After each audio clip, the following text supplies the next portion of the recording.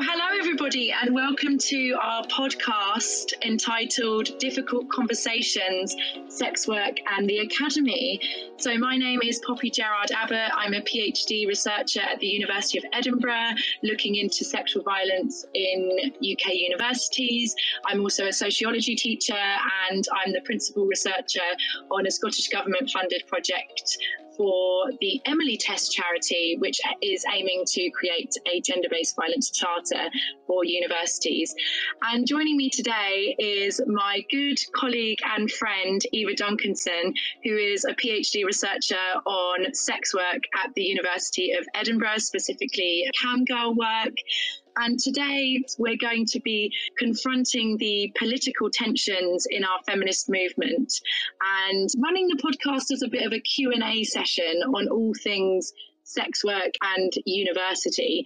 So we're going to be looking at sex work research in academia, the issue of students and sex work, and we'll also, in the context of the times we're in, going to be discussing sex work and the coronavirus. So loads to unpack there. We're rolling together a lecture that we were meant to be delivering for a module at the University of Edinburgh called Intimate Relationships, and also a presentation/live podcast that Eva and I were due to deliver at a conference called Conference for Change. But because of the virus, that conference has obviously been cancelled. So we're going to be combining those two talks that were meant to take place into this cosy podcast, which hopefully will be a welcome change to monologues on YouTube that will ensue as next week rolls onto online learning for all of you. So welcome, Eva. Hi. Hello. So I've already touched on your research area a bit, but would you like to tell our listeners a little bit more, as much as you would like to share about methods or your vision for the project? Yep, sure. So my research looks at the creation of intimacy and ideas of co-presence in commercial webcamming. The internet has changed a lot about the way we work and the ways that we consume. So there's a need for immediacy and quick fixes and endless choice. Webcamming provides that in a way that most sex work industries can't even compete with. And with so much of our communication moving online, so does our creation of intimacy, from long-distance relationships to Twitter friends. We're connecting and relating to each other with constantly evolving technology. And now we factor in all this advanced tech that's becoming commonplace. We have haptic technology literally at our fingertips and can interact in completely new and exciting ways. And all of this is available to those in webcamming because it's full of interactive elements which build intimacy between webcam models and clients. So it's really the perfect time to be understanding the industry and also sex work more generally in the modern age. It really is a new way of understanding intimacy, completely removing traditional physical contact. Now, how we view physical contact with technology is kind of up for debate. I mean, we now have the ability to physically touch each other through the internet. I mean, we've had the very first virtual handshake take place. And now we've got... Really? Yeah, we've got that. So we've got like interactive sex toys that kind of can trigger responses from thousands of miles away. So how we understand physical touch has really changed quite dramatically. And as for intimacy, it really is becoming a lot about how to get to know somebody. So like personally over the internet without ever having met them in real life and without having, shared the same physical environment. It's really throwing a lot of kind of traditional ideas of intimacy and relationship completely up into the air. Moving on to feminism, what is going on in feminism when it comes to sex work? So let's look at the broader feminist movement and take a couple of steps back. So we saw in the 1970s and 1980s these so-called sex wars that have been otherwise referred to also as the porn wars. And this was a period of division and discussion and conflict among feminists around what the relationship should be between feminist values and sex work and sex workers.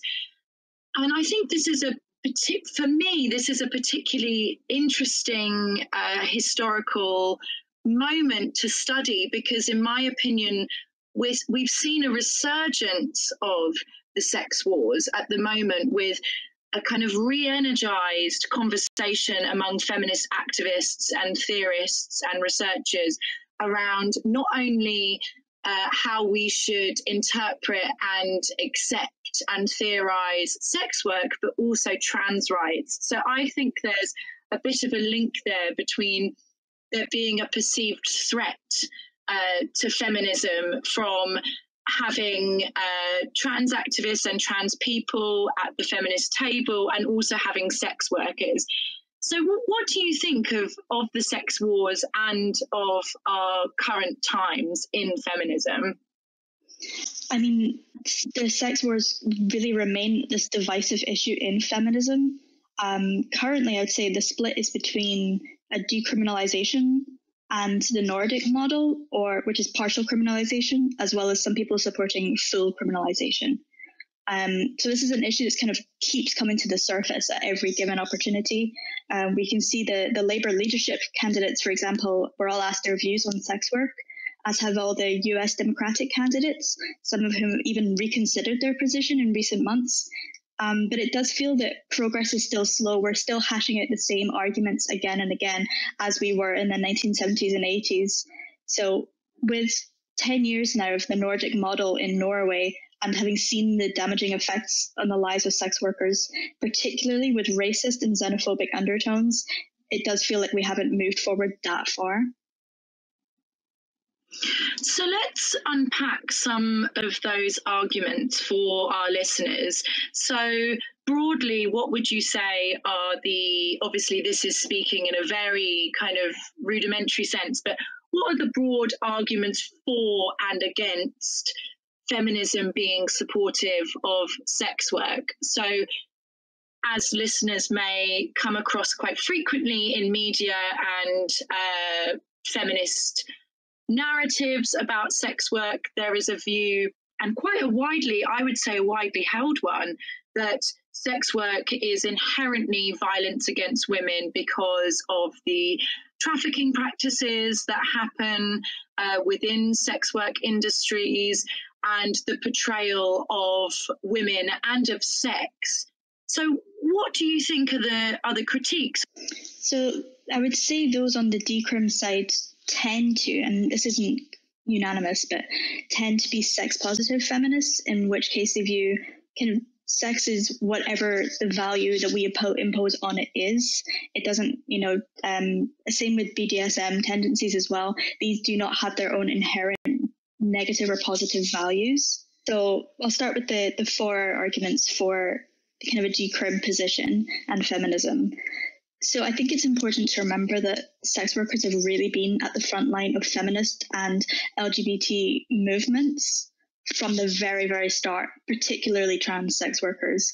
I think their role could not be more valued, and how they've helped to push things forward, particularly with Stonewall, for an example. And in terms of decrim and feminism, I think it's important to remember that we want to trust women and sex workers to know their own agency and to be able to say that they are happy to work for, they're choosing to work this way. I think it does recognize that we are living in a patriarchal society and that there is violence. So why do you think that sex workers and sex work should be welcomed into the feminist movement? The against arguments are that sex work is inherently violence against women, not only in its portrayal of women, for example, through pornography, but also through its portrayal of sex as patriarchal. So something that men are entitled to and women as sex objects. And there's also a belief among feminists who are critical of sex work or don't see sex work as having any place in the feminist movement, and a view that feminism should be rejecting sex work as in a future for where women are liberated and have equal rights. The view is that as long as women can be, in inverted commas, purchased, they won't be free and they won't be equal. And there are also feminist concerns about the presence and the role of trafficking chains of children and women within the sex work industry. So the complaints seem to be around sex work being inherently violence against women. So it is inherently exploitative of women because of women being bought. And there are also concerns about the practices that are going on.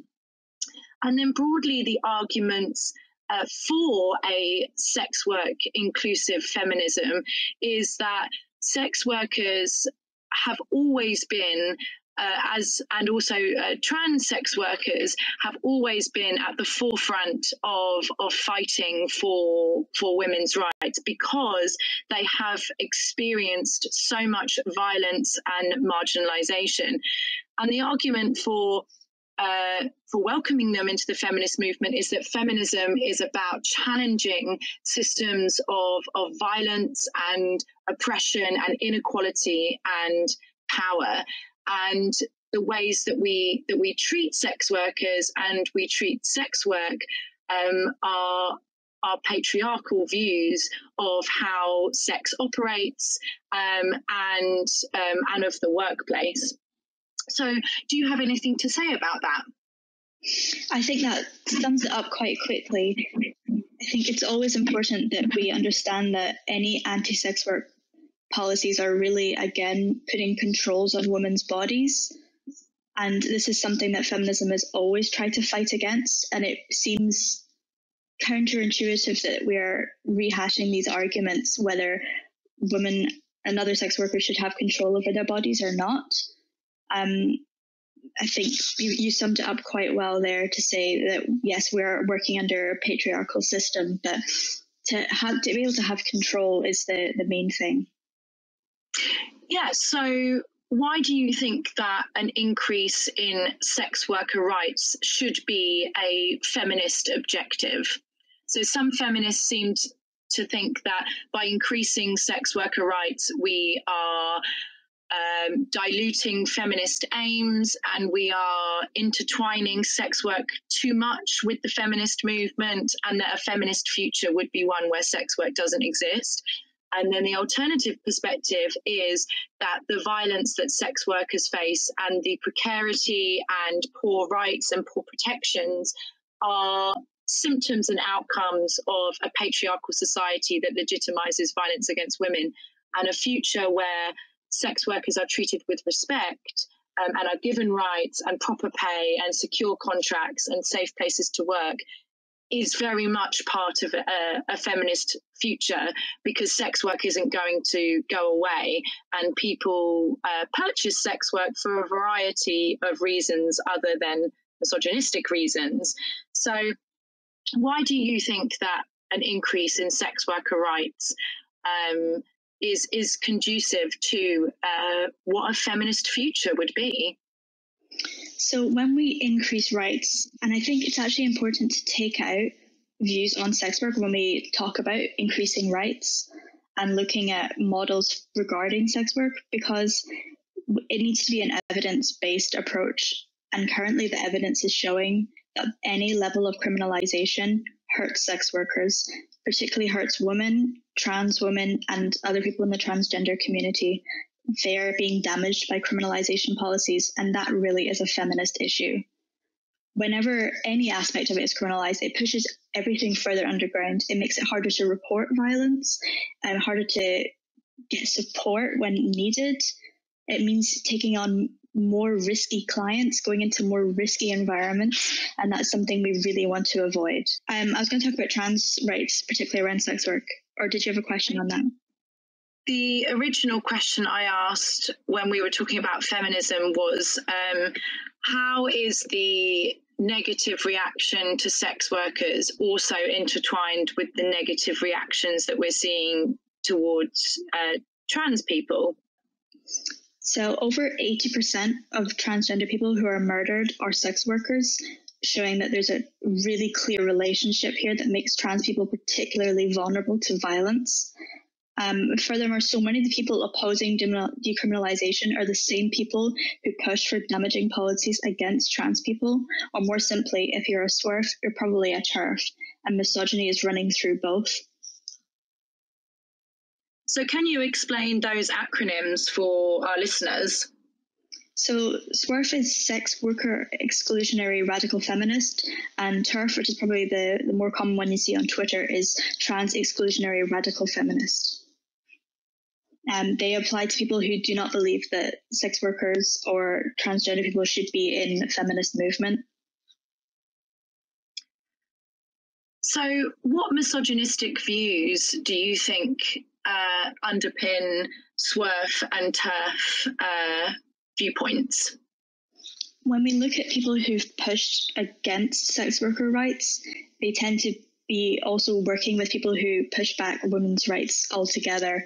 We're talking about things such as access to abortion, just control over women's bodies.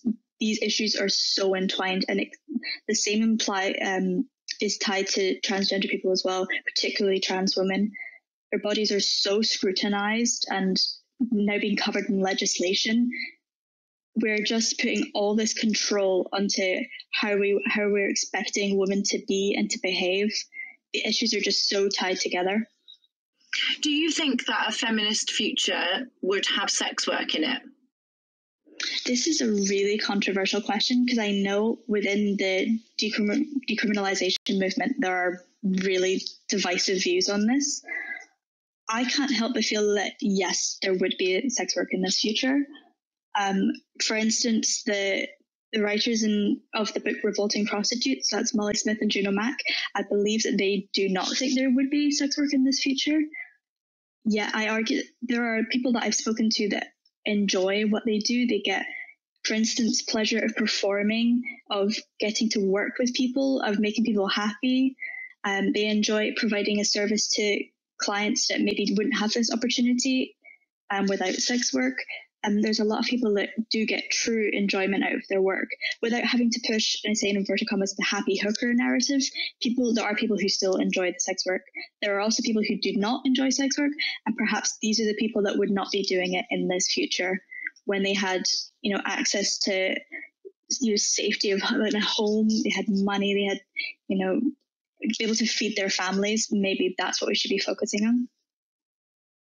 For me, this is one of the most significant learnings that I've had since studying sex work and talking to sex work activists, that the sex work industry is so broad and is as diverse and human as any other workforce. And the representations of the industry are very dehumanized, that everybody is a full service sex worker out on the streets and telling everybody that they're loving their jobs when secretly they aren't. So I think the narratives have been seriously homogenized about sex work. And from just, even if you expose yourself to a snippet of voices from sex workers and particularly, open sex workers, sex work activists, you will see that their work is, there's parts of their work that they hate, there's parts of their work that they love, like any job, and there are parts of their work that are precarious, and that obviously is on a scale that is shaped by social characteristics, like any job. So if you're Black or trans or, a woman of colour or disabled, then you're more likely to be in the more dangerous and precarious end of the spectrum than if you are, say, white and able-bodied, or you are from a more middle-class background, or your work is more privileged in the sense that you're not doing a full-service sex work that involves contacting clients on the street, which is the representation that seems to have engulfed all sex work. But actually that's one part of sex work, and that's the part of sex work that sex work activists would like to see really changed and those workers protected. So I think there are, even if, my view is that even if you disagree with with sex work being in a feminist future, why should that not mean that in the interim we are increasing sex worker rights and protecting them from violence and protecting them from murder and making sure that they're safe and that they have access to reproductive services? I think that's absolutely within the scope of feminist aims, regardless of whether you agree that a future of women's liberation would include sex work or not. Yes, I have to agree. I think it's important to take the politics out of it sometimes and just look at the practicalities. What would make people safer? What would make the most vulnerable people, some of the most vulnerable people in the whole of society, safer? Protect them from violence. And if we take an evidence-based approach without getting into the morality, the thoughts on a future without sex work or with sex work, we can really look at what matters now and what protects people now. I understand why ethics and morality and politics are part of the conversation, because everything is ethical, everything is moral, everything is political. So I think it can be quite hard to separate those things. But I think that any woman, any group of women that are disproportionately at risk of violence are absolutely welcome to the feminist table. And I think that is the core principle that should remain at the forefront of answering the question, who is welcome at the feminist table? Yep, I absolutely agree. So you were talking about evidence-based approaches. So let's move on a bit to sex work research and the theorists that you love. So in universities more widely, but also at our own institution, the University of Edinburgh, there are very, very few people researching sex work. Why do you think that is? I think when it comes to researching sex work, again, a lot of our time is now spent defending our position around sex work, either for or against a decriminalisation. And therefore, we spend a lot of time having to debate this, like the same arguments again and again.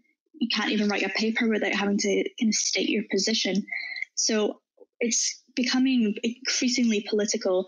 No matter who you are and how involved you are with sex work research, you end up having to take this position. And that means a lot of less time is actually spent kind of reflecting on our research, how best to benefit the community that we are researching, because of this highly politicized environment that we're working in. There is also people who don't even recommend touching sex work research because it can get picked up by the media, it can be looked down on in institutions. I believe it's the academic Ramona Curry says it's inadvisable to teach porn if you don't have tenure because it's just so damaging for your career. That's why people are probably less likely to want to go in and have anything to do with sex work research.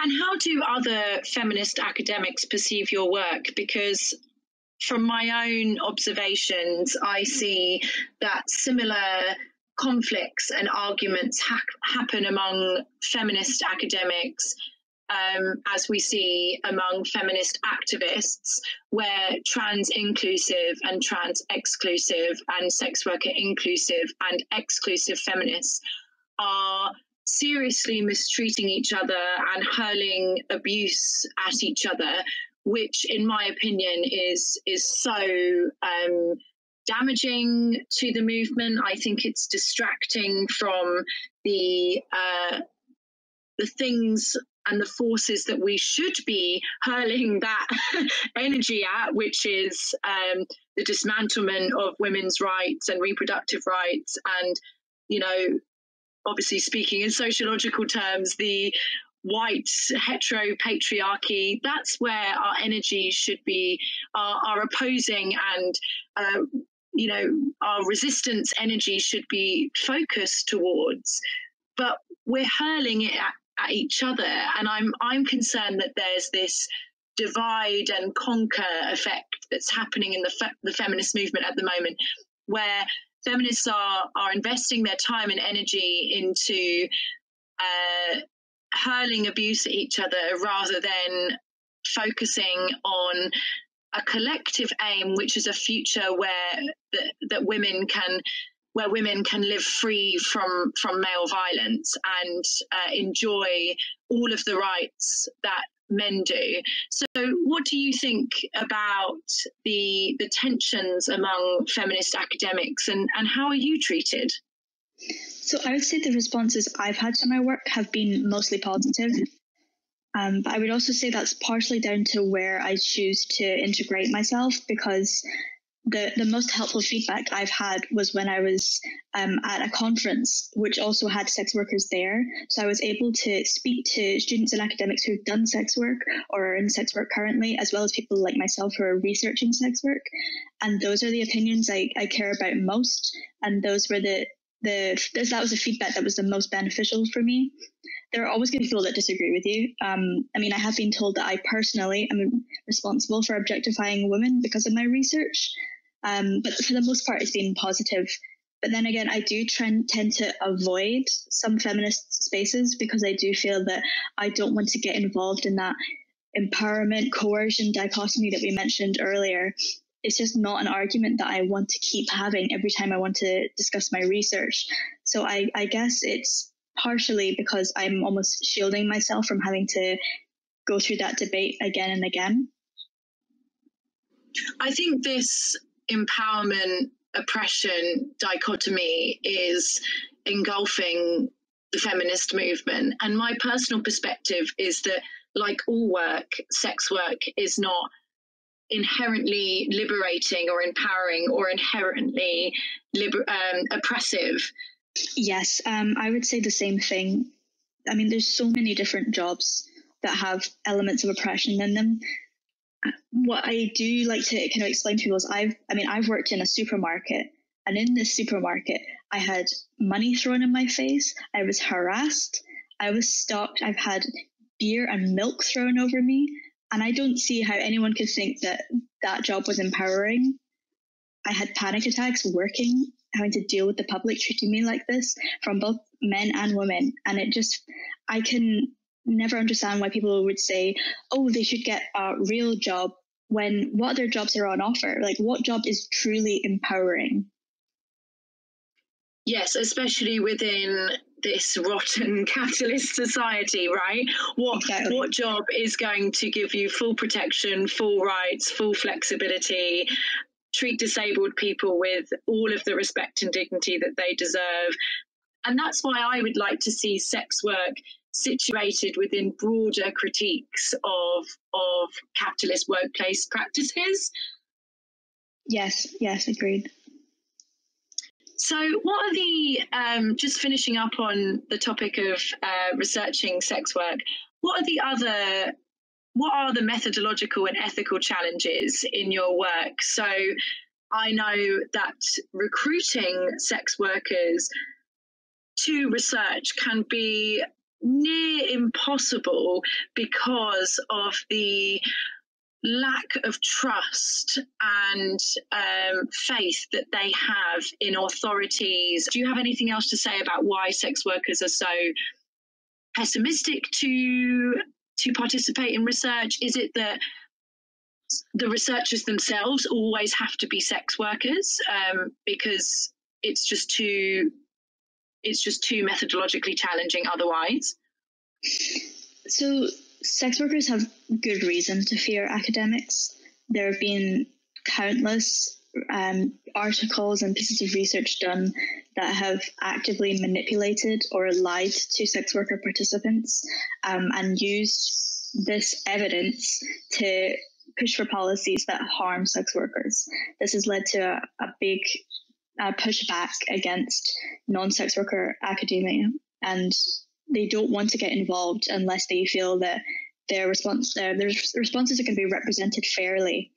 I was very aware to this going into the research. As somebody not in the community, I was then having to go in through Twitter as I felt that this was the best option for trying to access an online community. And I spent a whole year building up trust and communicating with sex workers before I even started recruitment. So through this Twitter account, it was completely under my own name.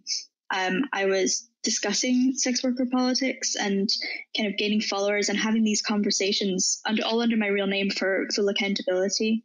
So that meant by the time I was recruiting participants, they were aware of who I was, and they could kind of check my credibility.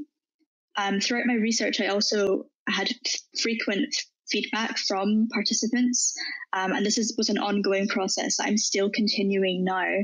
So from the point of the interviews all the way up to when I submitted my master's dissertation, I had feedback through that entire process to make sure that I was fully representing their experiences, as well as making sure that they were happy with the level of anonymity that I was giving them.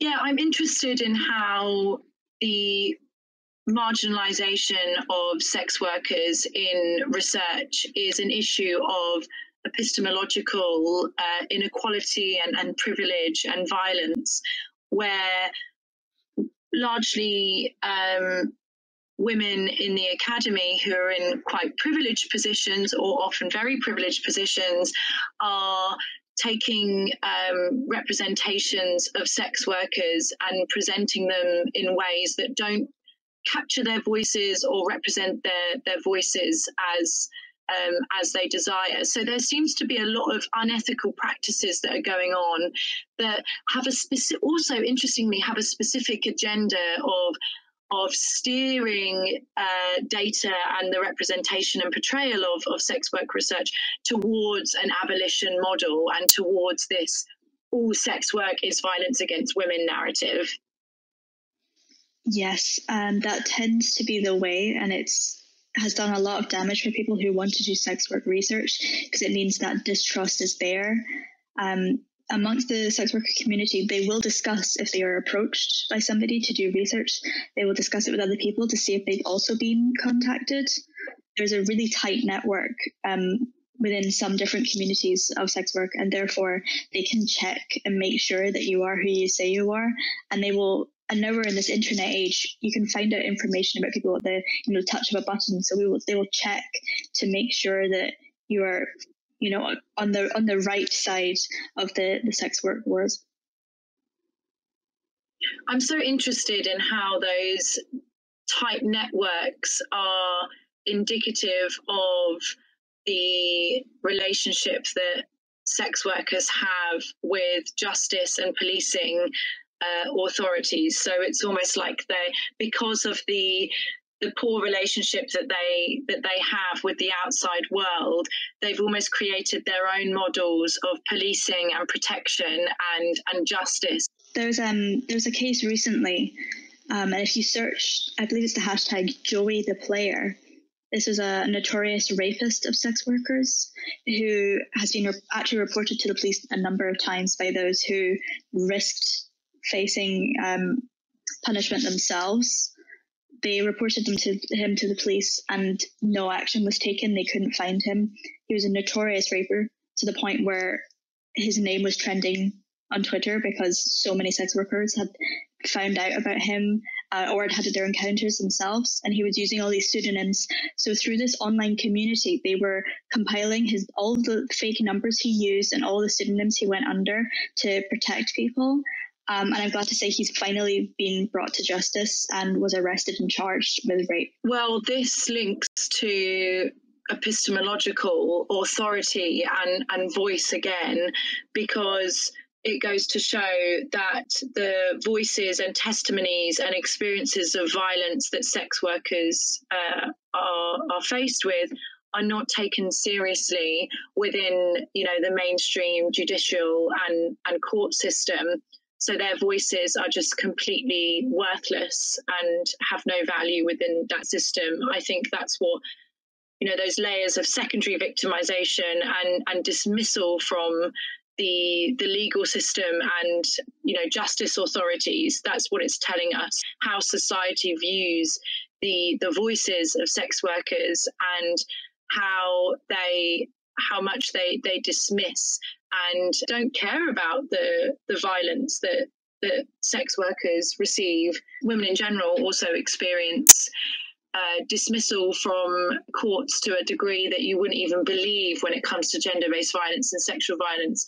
But if you're a sex worker and you experience sexual violence, rape, assault, any violence, then your position is even more marginalised, and there is a narrative that you should expect sexual violence or rape if you're a sex worker.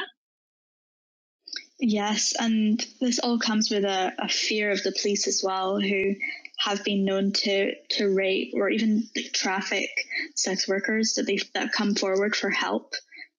Under this criminalisation or partial criminalisation models, this is what we're dealing with. People who do come forward are still vulnerable. It's not until we are in a position where sex work is decriminalised that people might actually feel safe enough to report crime and therefore reduce the violence that sex workers are dealing with.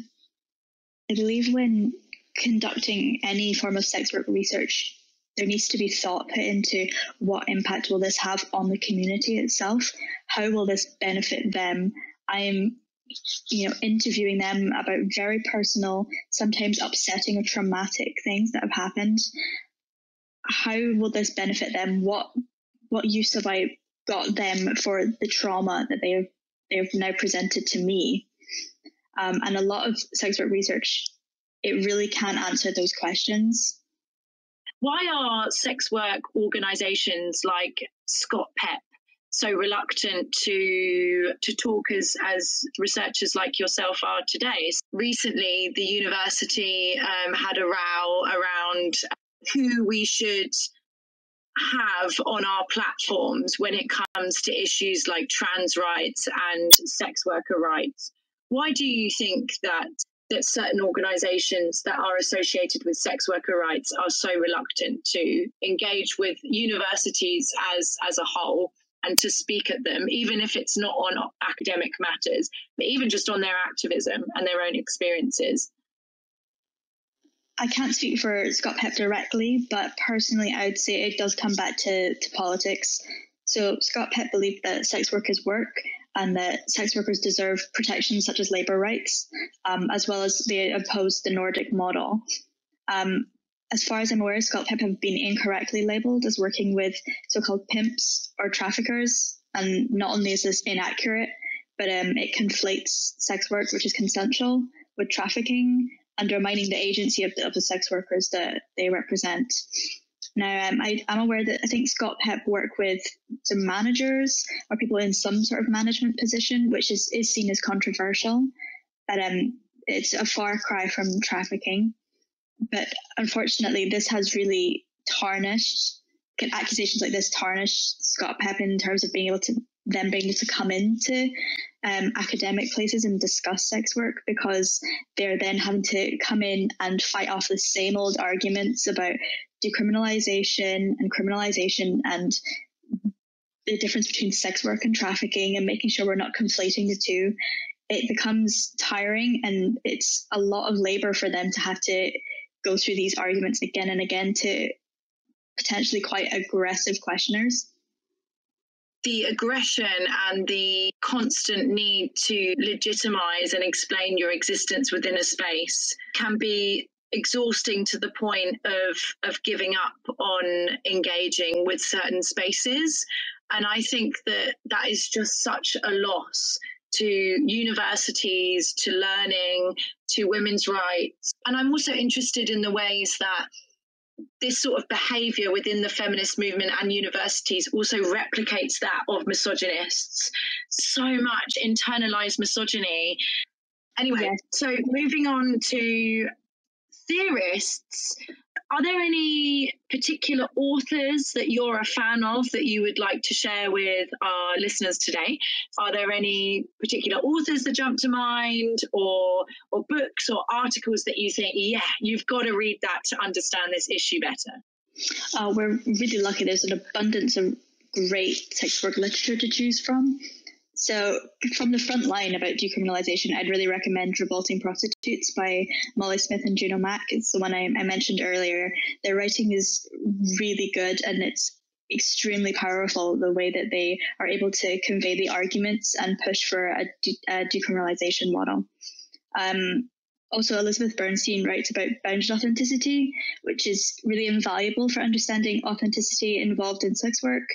And also for extensions of this concept for webcamming, I'd actually recommend the work of Angela Jones, who pushes the idea of embodied authenticity when it comes to webcamming. It's really, really interesting work.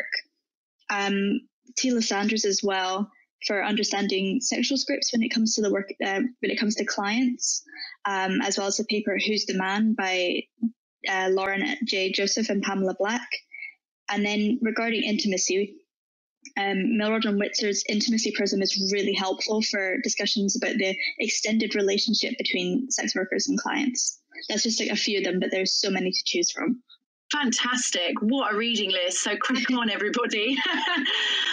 In regards to intimacy and sex work, I'm really interested in what links and mirrors there are between other forms of care work and emotionally taxing work and work that involves facilitating other people and giving care and therapy to other people, and even customer service roles. Briefly, can you just speak to how you think sex work can be situated within those wider conversations about the commodification of intimacy and the workforce and intimacy? How can it be linked with other sectors and industries and jobs that involve intimate care work? So I think a lot of sex workers would actually agree and say that sex work is a form of care work. It involves working so intimately with a client to meet their needs. I mean, some of these clients are really reliant on sex workers. I mean, I've heard anecdotally about disabled clients and how sex workers work to meet their needs, or elderly clients as well as clients who are just unable to get perhaps their needs from a partner. There are lots of different emotional roles that sex workers take in the lives of these clients to provide the support. I believe that, as somebody also did talk about, and I wish their name came to mind, but just about how the intimacy of just touch and hugs factor in so much more than the actual sex part of the work. The closeness is such a factor in the communication that forms a big part of the work, and which I think probably most people don't even think of. It's not just a in and out. It's a lot more to it than that. Which just goes to show, again, the diversity and humongous spectrum of work and services that are encapsulated in the term sex work. Like I said, the full service sex worker walking on the street with clients pulling aside them in cars seems to have completely disproportionately overtaken the perspective of what sex work is. But just to list a few, we've got sugar daddy work. There's there are workers that visit a variety of clients within their homes, such as disabled people who have complex sexual or intimacy or emotional needs. I've even heard of sex workers that also have a dating role or a girlfriend experience role or some sort of talking work role to their job. Yes, the girlfriend experience is becoming quite popular at the moment. So that is the idea that you, as a sex worker, would go in and behave like a girlfriend. You'd go on dates together. Perhaps you'd get gifts. You kind of know each other on what is seen to be on a deeper level than perhaps a one-night stand. You would actually know quite a lot of detail about each other. How true this is on either end, you can't really exactly say, but it's that need for intimacy and closeness that it really underpins it. More than the sex part, it's feeling like you have a relationship. And I'm also interested in the disability element as well, both for the worker and the client, because many customers have disabilities, and also on the worker end, how sex work can be a really inviting option for women and people with disabilities, because workplaces in capitalist society are so ableist and can often exacerbate people's disabilities. For example, lots of working overtime, a working culture that is being like a hamster on a wheel, the cultures of bullying and overworking and not having your needs, whether that's visiting the doctors or reasonable adjustments catered to. So actually sex work can provide the flexibility and respect and adjustments that are needed for disabled workers' lives. And the same goes for people who have other needs and responsibilities in their lives, such as mothers and single mothers, or women who have unstable citizenship status, which makes it complicated to work the hours that they need. Yeah, I mean, in terms of the client, there's so many different factors that can then impact why they want to seek the services of a sex worker. Perhaps it's that, they can't perform in the way that they are expected to. Sex workers would be seen as more likely to be understanding of this. Perhaps it's that they have no interest in maintaining a relationship. There's lots of different ways. I mean, as well as kind of a range of different physical disabilities. There's lots of different reasons why clients would seek sex workers. And from disabled sex workers themselves, we have a limited amount of research on disabled sex workers. I've been talking to sex worker and disability researcher Riley Nix, who works as a webcam model. And I'm aware that she's been looking into the relationship between sex work and people with disabilities, particularly chronic conditions. Traditional employment doesn't tend to allow for the flexibility, the remote working, the choose your hours that sex work does. The current employment is just not disability friendly, and that's leaving a lot of people unable to work. And particularly with the benefits system that we have right now, and we're really putting disabled people having to jump through a lot of hoops just to get any amount of money from the government. We're leaving fewer options in terms of employment. It's no wonder that disabled people are turning to sex work to earn money to live. Absolutely. Workplaces are so poorly designed for anybody with a disability, which is crazy because there are so many people that have so many different disabilities. The workplace is based on this very narrowed prototype or blueprint of what a person is. And even the Monday to Friday 9 to 5 structure is so incompatible with so many groups within the population, whether that's mothers or disabled people or anybody with any sort of caring responsibilities. I mean, this could be another podcast in itself, how ableist the workplace is, and how that leads to and shapes disabled people's relationships with sex work. Yes, it's important to note where we are at the moment with coronavirus that we're seeing for the first time workplaces, schools and universities finally become accessible to disabled people by offering things such as remote working and more flexibility over hours. Provisions that have been pushed for so long by disabled people are finally now happening because able-bodied people are becoming ill. That is at the beating heart of it, isn't it? That now the significant illness is affecting able-bodied people. I mean, not even politicians or members of the elite are immune from this and knowledgeable about what it's going to do and what's going to happen. So do you think that's what is causing the change that we're seeing? That is a really interesting perspective. I absolutely do. I mean, we've seen how many people have been pushing for this kind of accessibility for different work for ages and the need to be able to work from home, for particularly with chronic conditions that have maybe more unpredictable health. This is the flexibility that's needed, and it's only finally being offered now that nobody's safe.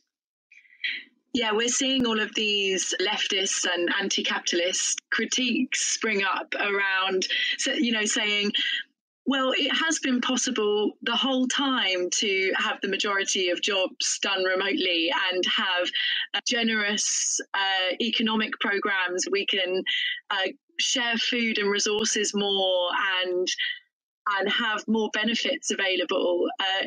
We are starting to realise that this is a choice for humanity. So I'm hoping that the virus will, if anything good comes from it, it will cause a step to the left and a widespread realization that capitalism doesn't care about you and it's not going to protect you. We need more workers' rights, greater pay, more protections and more flexibilities, because capitalism is dancing on a very, very thin thread and operating on based on a very risky calculation that at any point can be imbalanced by an unpredictable event, and that we need protections in place for everybody. So what other sociological analyses are there to be had of the coronavirus when it comes to sex work? How do you think it will affect the industry? And are sex workers, because of the human contact elements often involved in their jobs and their reliance on those aspects of the work in order to gain an income, and of course the women that are more likely, or the people that are more likely to do the jobs that would entail the highest exposure and risk to coronavirus, are likely to be the most marginalised sex workers. So can you speak a little bit more about what you think is going to happen in the industry and what your concerns are? There's no research on this yet. This is all anecdotally. But what we're seeing is that the coronavirus is affecting direct sex work. And that is anything full service, but also includes dancers and is even changing pornography sets. Things are all over the place at the moment because we cannot have that contact and be safe.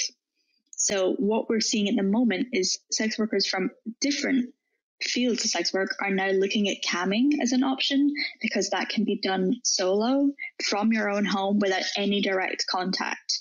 I've seen a number of tweets from sex workers considering or starting camming, as well as several tweets from those who are already in the industry warning of the dangers of jumping right into the work without considering it, because every form of sex work has its own pros and cons, and camming, like any other, does have its dangers. So there are people warning of the dangers of just throwing yourself into this new work. So do you think that the clients who, as you spoke about earlier, who have, an attachment or reliance or gain great benefits from face-to-face sex work, do you anticipate that they will suffer from the withdrawal of that labour and compounded with self-isolation? It's going to be hard to tell until after we're hopefully through this. For the time being, I can imagine more clients will be turning to camming for that interaction, for that face-to-face communication. Because unlike other forms of sex work, maybe pornography, camming is interactive. It's a communication. It can be one-on-one if you choose to pay for that. And therefore, you can start to have that intimacy and that closeness without the need to be in the same physical environment, therefore being a lot safer. That reminds me of a question that I want to ask you before we move on to our final area. So do you think that the intimacy that is constructed via a camera and or in the face-to-face interactions, the physical interactions that sex workers have with their clients, do you think that we can call that intimacy? Yes, I do. There is debate about intimacy and the relationship between intimacy and authenticity. So that is, are we presenting our true selves? And if not, is it still intimacy? But I think most sex workers would argue that what they are doing is intimate. They are sharing parts of themselves, probably snippets of truth, and they're getting a lot from their clients as well. They're hearing about their clients' fears. They're maybe working through issues the client had around sex. Perhaps the client hasn't had sex ever or for a long time, and they work through those issues. And by doing so together, I don't see any way that wouldn't be intimate. you're learning so much about each other. You're learning each other's kind of fears, and you're providing pleasure at the forefront. That seems to be the very center of intimacy. So do you think that even if the intimacy is, in inverted commas, counterfeit or disingenuous, it can still be counted as intimacy? Are you saying that intimacy is very complex and can involve both authentic and genuine and more constructed and deliberate and commodified forms of intimacy, which I think we perform all the time in our lives, in work, paid work that is not sex work. We're performing disingenuous, emotional and intimate labour towards loved ones. Even sometimes we can perform intimate labour that we don't want to, or that is semi-constructed in a way that doesn't totally resonate with our genuine feelings. Yes, I would agree. I think lots of work involves intimacy as its core. That closeness, that communication is a requirement for so many different jobs, well beyond sex work. It's the trust involved in these positions that I think makes it so intimate. But even at the end of the day, like customer service as well, it's about performing. It's about making somebody trust you and building that closeness. It radiates through so many different forms of employment. It's hard to say it's just specific to sex work. And even if we look at authenticity as well, I don't think we need to be completely presenting our full selves to be intimate.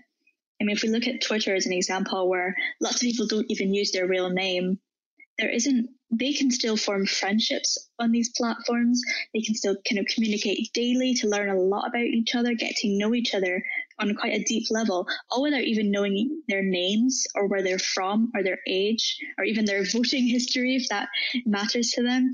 All this can be done without that information and still be intimate. I think it's fascinating, the links that can and should be made within sociology and family and intimacy studies between sex work and care work and emotional work and customer service work. I think there's a fundamental link there.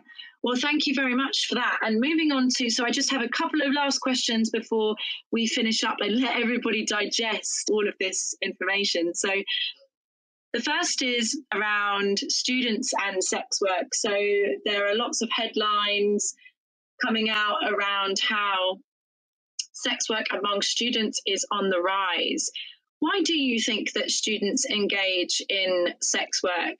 And do you think that in the future, where sex work may or may not exist, will students continue to be increasingly part of that picture? So you're right. Much of what we actually know about the students who are partaking in sex work is coming from the media, and it's coming from those headlines and anecdotal stories. But the research on sex work and students is actually fairly new. The most comprehensive research is from the Student Sex Work Project that found that around 1 in 20 students are involved in some form of sex work. Interestingly, the research also found that figure was higher for male rather than female respondents. So that's 5% of male respondents reporting involvement against 3.4% of female respondents. And I think that's quite interesting and maybe not what people expect. 21% indicated that they'd actually considered working in the sex industry. And as for why students engage in sex work, it offers so many incentives that traditional employment does not. Kind of what we were mentioning earlier, the freedom over the hours, be able to choose your rate of pay. It can be better paid than a lot of the other jobs on offer to students. And we also really need to factor in that higher education is a factor here. So the Student Sex Work Project found that 57% of those who responded mentioned higher education and the cost of that as the factor. The English Collective of Prostitutes have stated that they have seen an increase in the calls to their helpline from student sex workers since the introduction of fees. And data has shown that women who've been previously unable to seek an education are now able to do so because of sex work. So really what we're seeing is that, the more exclusive that universities and this access to education and knowledge becomes, the more that this kind of feminized labor will become the way that we are able to access the university, including, basic necessities like the ability to manage the cost of living while getting a degree. We should also look at universities, particularly those within the Russell Group, that have been taking measures to limit the hours that students can work. So not only are they failing to take on more working class students, they're now making it more difficult to be able to afford to live and to manage the cost for these universities. And all this really makes sex work such an appealing option for the less hours, and students can earn more than pretty much any of the other jobs on offer, particularly when so many workplaces aren't even offering a living wage. What we know from the Student Sex Work Project is that students are more inclined to take on indirect sex work. So that's going back to webcamming, includes clip sites and even phone sex lines, rather than direct or contact sex work, such as the full service. These indirect forms of sex work have a lot less research on them, and therefore people are less aware of the dangers that they involve. So just because there may be no physical harm, there are still very real concerns to consider, such as doxing. So that's kind of the finding out of personal information, such as real name, address, contact information, stalking, as well as harassment and even scams. So these are now concerns that are facing a significant number of the student population. And kind of going back to disabled students are really underrepresented at universities, and they're facing further barriers to employment. And the research on sex work and disability is extremely limited. But anecdotally, from my research, I found that many of my participants told me about their disabilities, and from speaking with them, that they believe that disabled people are well overrepresented in sex working populations. And given the lack of support, and again, these hoops to jump through, and even this callous attitude towards sex workers by governments, I wouldn't say that this is surprising. It just goes to show all of the double-edged swords and double standards, stuck positions that marginalised groups can be in, where they want to, for example, access an education, but they need to work in order to do that, but it's restricted. And they're being forced to, this Tory government have prided themselves on making as many people who are in inverted commas as fit to work, but often on insecure contracts, 0-hour contracts, etc., that are seriously affecting their health and well-being, and in jobs that often don't pay. And for example, I used to work for Gingerbread, the national charity for single parent families, and contrary to stereotypes, most single parents are actually in work, and those that aren't in work want to be in work. And for those who can't work, it's not a question of having enough work experience or not having the motivation to work, or any of those ridiculous and deplorable and stigmatizing narratives around single parents, particularly single mothers. It is a gendered narrative, but they can't work because they have caring responsibilities for 1, 2, 3, 4 children, and if they do go to work, it won't pay. It won't pay as much the money that they need, and the types of works that they can undertake are very limited because of their caring responsibilities. So, for example, picking up from school. So I feel all the time when it comes to work in, this capitalist neoliberal society, there are all of these kind of double-edged swords when it comes to work that means that people seek out options such as sex work.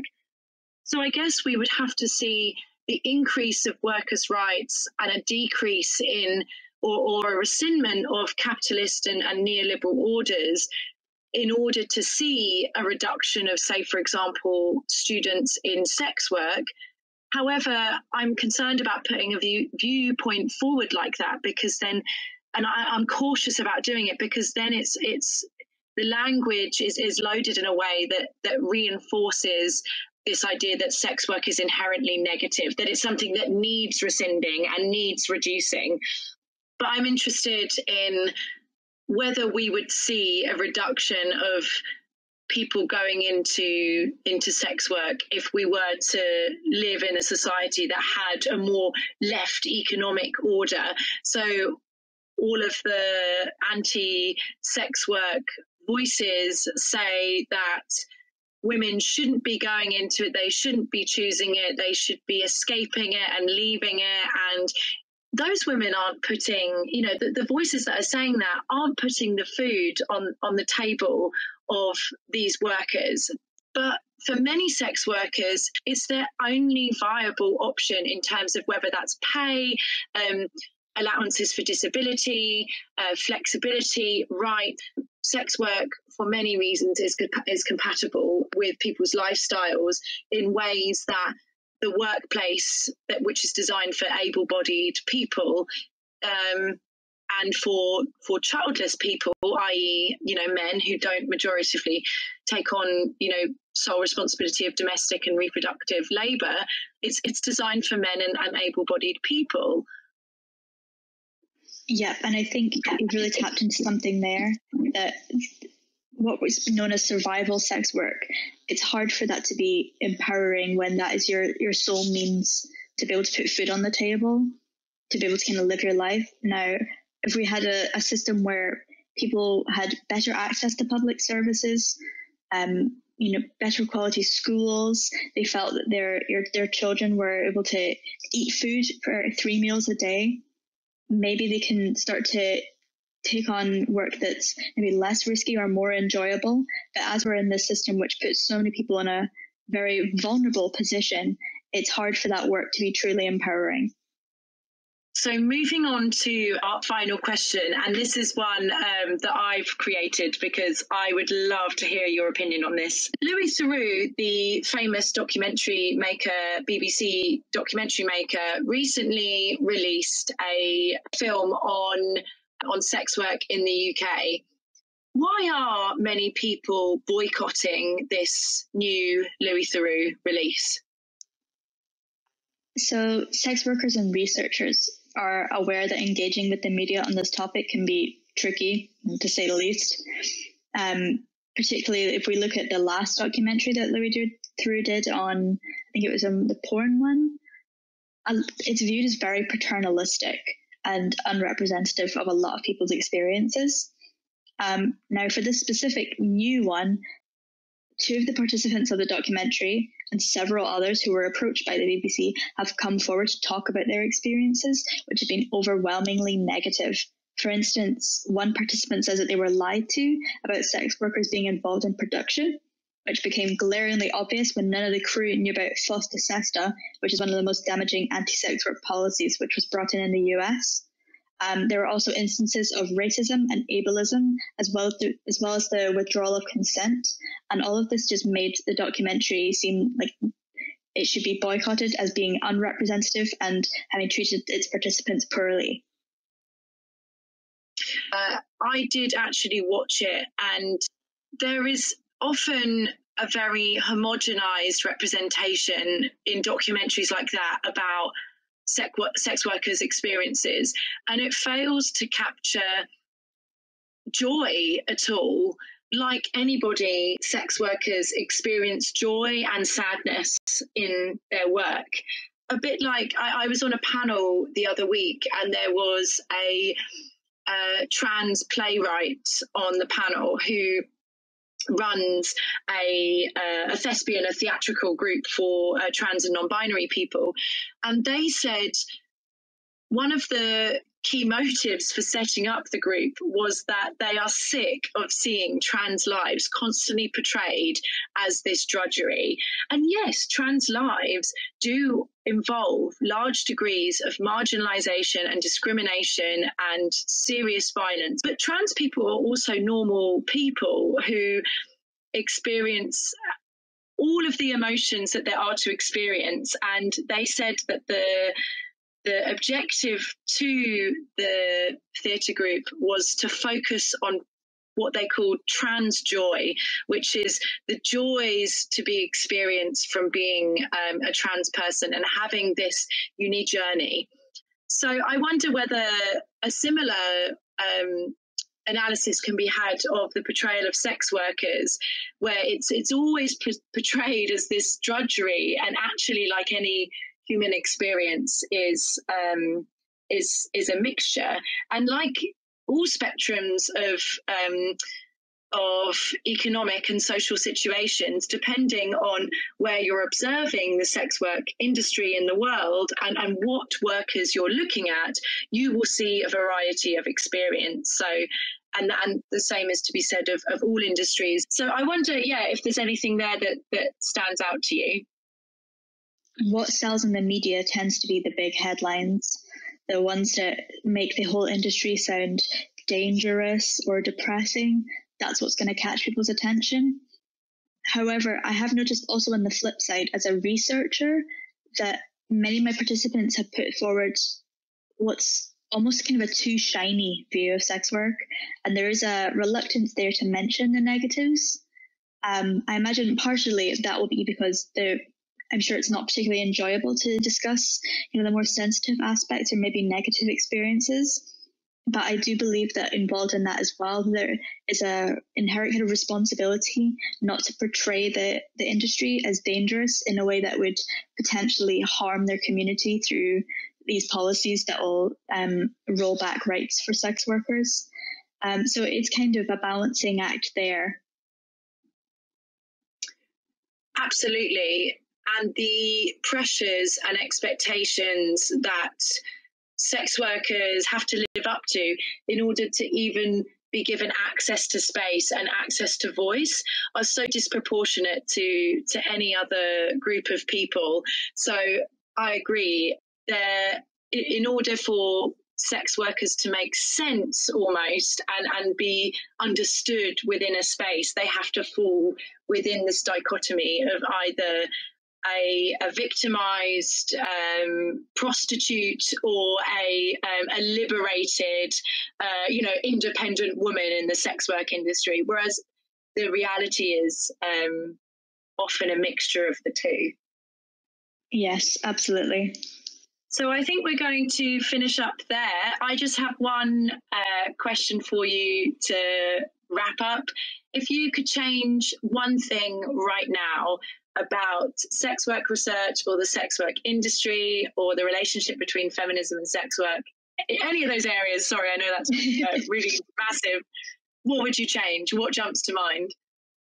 I would like feminists en masse to listen to sex workers, to take what they say seriously, listen to their concerns, listen to the joys of the work and the negatives of the work, and push for the right response to sex work that actually helps people who need it.